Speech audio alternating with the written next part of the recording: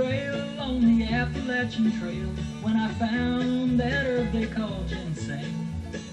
Growing deep down in the woods, that's where I got the goods. The herb that turns the autumn into spring. Makes an older man cocksure and a younger man secure. Makes an older woman younger and a younger woman hunger. Ginseng, sing gin. Sing a little song and swing. Sing a little song, ginseng.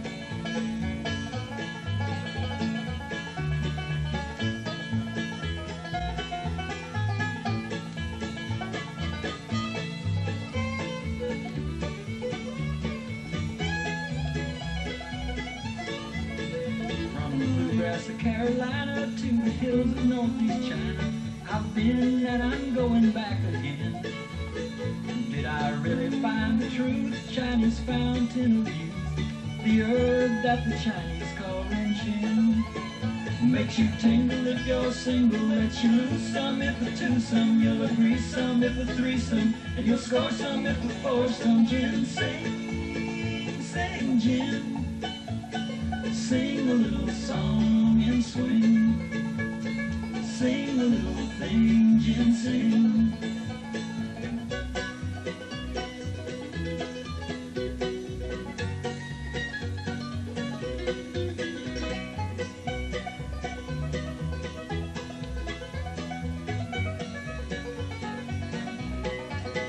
Makes an older man cocksure and a younger man secure. Makes an older woman younger and a younger woman hunger. Ginseng, sing gin. Sing a little song and swing. Sing a little song, ginseng. Sing a little song and swing.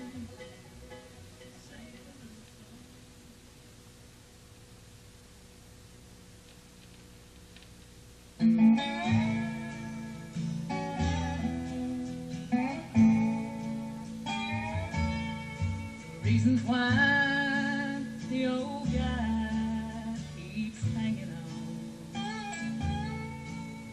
The wine, the women, the song. Sometimes he cries as he tries to keep singing on. He's too weak. The wine's too strong. The wine was to wash inhibitions on. To ease the old singer along. Too late now, there's nothing to sing about. Why sing for the woman that's gone? Wine, women, song can help a poor man along.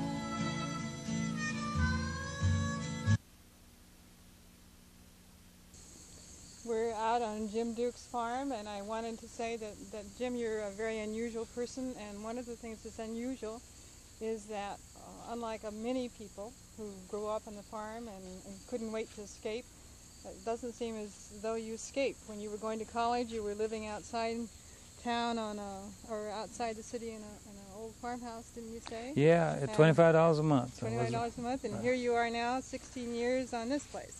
Right. Why do you feel that you stayed and other people couldn't wait to leave?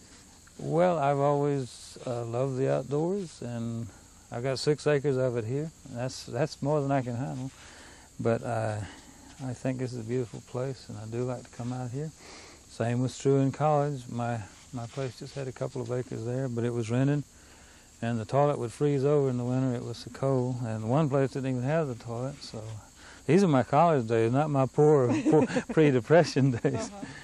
And I'd have to take off on the motorcycle to get to a shower, using the dorm shower to make the amenities of life. But I've gravitated back to my 6 acres. It's hard to call it a farm, but it's a pleasant place to hide out. It certainly is, and thank you for inviting us to come and tell us about where we're standing and what you're growing.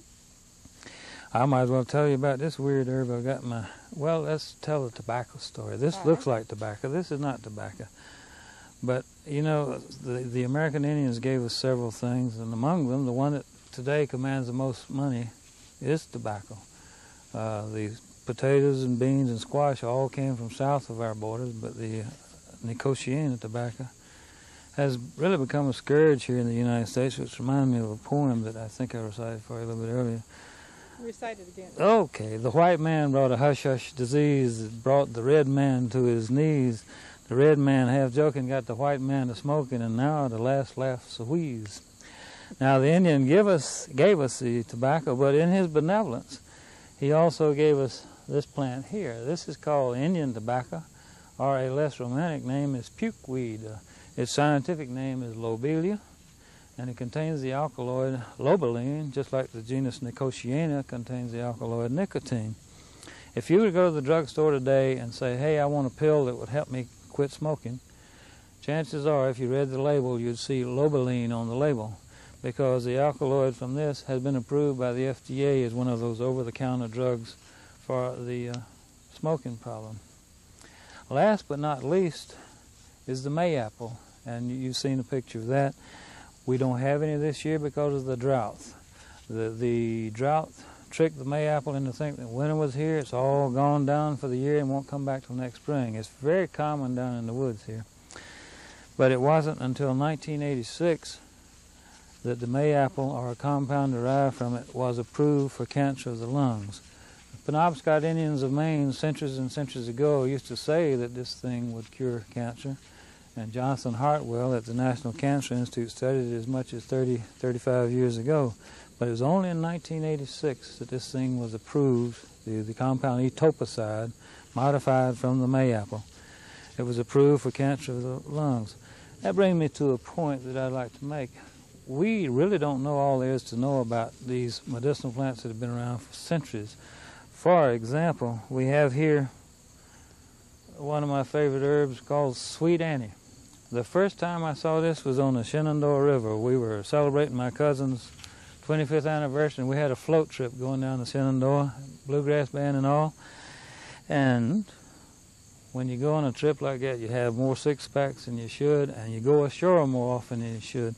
And on one trip ashore, I found myself surrounded by this herb, which I'd never seen before. Like a good botanist, I brought some back, and finally got it identified as Artemisia annua. I didn't see it again for 3 years.